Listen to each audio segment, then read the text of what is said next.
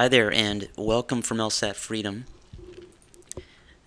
This video is going to talk about the LSAT in China, and specifically people and students preparing and studying for the LSAT in China, including those of you who actually plan on taking the LSAT in China. So you may be preparing for the LSAT in China for any number of reasons. For instance, you may be a student studying in China who then hops on a plane and flies back to the States and actually ends up taking the LSAT in the States. You could also be a student in China who ultimately takes the LSAT in China. But whatever the case, the point is you're preparing for the LSAT in China. And oftentimes what happens is China and the LSAT, they don't really mix very well. They can be like oil and water. And for that matter, preparing for the LSAT anywhere abroad presents some unique challenges.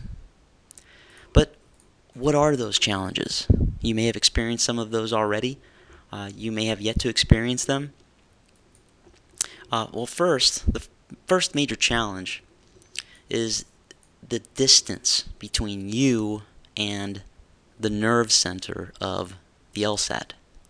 Whether you're in China or somewhere else abroad, you're pretty far away from the LSAT, where it's created, the major market for the LSAT, and the entire law school admissions process. You're just very far away, and this creates a lot of difficulties overall.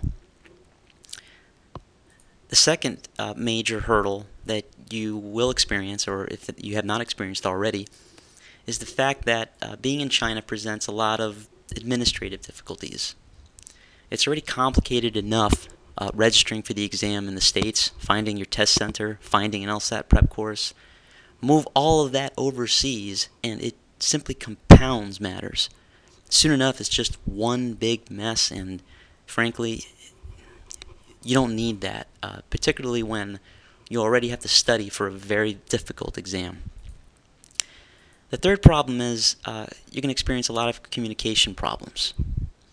In China or elsewhere, whether it's figuring out where your test center is or interacting with the proctor on the day of the exam, these communication barriers can present enormous difficulties, and they may even hinder you. The fourth, and some would think the most significant challenge, is if you want to enroll in an LSAT prep course and you're in China, where do you find one? If you can't find a classroom course, and it's not like you're going to be able to find one over there, is there an online LSAT course you can take? Is that any good? What are the options? And if you can't find anything suitable, or you can't afford $1,000 for a course, are you comfortable with self-study? So all of these challenges, they can stress out a lot of people. They can overwhelm you. But we're here to tell you that it doesn't have to be that hard. Preparing for the LSAT in China or anywhere else can be much easier than you think. It may not necessarily be a day at the beach, but we can get you closer to that and further away from all of the stress and issues that these challenges can cause. So what you need to do is you need to sign up for our email newsletter in the sign up box over on the right hand side of this page. It's very simple. All you need to do is fill out your first name, your email address, take your mouse pointer and click on the sign up button. You can unsubscribe at any time. Your contact information is 100% confidential. And the major benefit of this is you're going to learn a lot of things. We're going to send you a lot of information. You're going to be able to learn about how to prepare for the LSAT in China. You'll be able to learn how to make your LSAT preparation efficient and effective.